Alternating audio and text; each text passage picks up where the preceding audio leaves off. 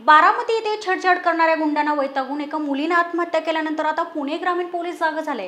यावर कोणत्या उपाययोजना करण्यात आल्या आहेत त्याबद्दल त्यांनी पत्रकार परिषदेत माहिती दिली आहे। प्रत्येक गावात महिला सुरक्षा समिती तयार करण्यात येणार असून त्यामध्ये पोलीस पाटील यांचाही सहभाग केला जाणार आहे। तर पोलीस ठाण्यांकडून महिला दक्षता समितीच्या सदस्यामध्ये वाढ करून ती 100 पर्यंत करण्यात येणार आहे। गावागावात छेडछाडीच्या घटना, खून, मारामाऱ्या यासाठी नगर परिषद, ग्रामपंचायत, जिल्हा परिषद यांच्यासोबत बैठक झाली असून यामध्ये मुख्य ठिकाणी सीसीटीव्ही लावण्याबाबत एकमत झाल्याचं संदीप पाटील यांनी सांगितलं।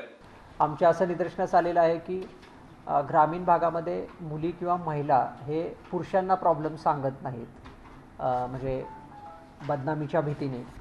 त्यामुळं महिलांची जर समिती असेल तर ते प्रॉब्लेम्स लवकर महिलांच्यापर्यंत पोहोचतात आणि या महिला सुरक्षा समित्या ज्या प्रत्येक गावात राहणार आहेत त्याची दर महिन्याला बीट इन्चार्ज तिथला बैठक घेईल, गावी जाऊन त्या आणि त्याचे मिनिट्स बनवले जातील। त्याचबरोबर म्हणजे या योजनेबरोबर आपण प्रत्येक जे एक पोलीस काका पोलीस काकी योजना सुरू करतो आहे, ज्यामध्ये त्या समितीबरोबर त्या पोलीस स्टेशनची एक LPC अटॅच्ड असेल, तिचा मोबाईल नंबर सर्व मुलींच्याकडं महिलांच्याकडं असेल त्या एरियातल्या, की जेणेकरून तिला अशी काय अडचण आली तर ती पुरुष कर्मचाऱ्यांना सांगताना अडचण असते तर महिला कर्मचाऱ्यांना हे करेल। त्यामुळं शालेय स्तरावर पोलीस काका आणि पोलीस काके हा उपक्रम सुरू केला जाणार असून ह्यामध्ये प्रत्येक विद्यार्थिनीला पोलीस ठाण्यातील एक पुरुष महिला कर्मचारी यांचा मोबाईल नंबर दिला जाणार आहे।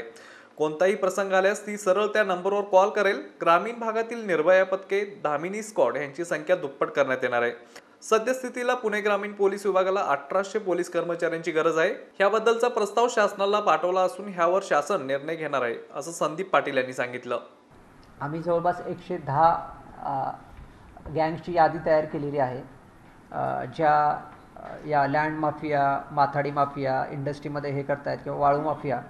तर यांच्यावरती आपले जे MPDA, मोक्का आणि BP Act 55-56 या खाली आपण कठोर कारवाई येणाऱ्या काळात करत राहणार आहे आणि जेणेकरून उद्योगांना सुरक्षा मिळेल आणि सर्वसामान्य माणसालाही या दहशतीमधून मुक्ती मिळेल।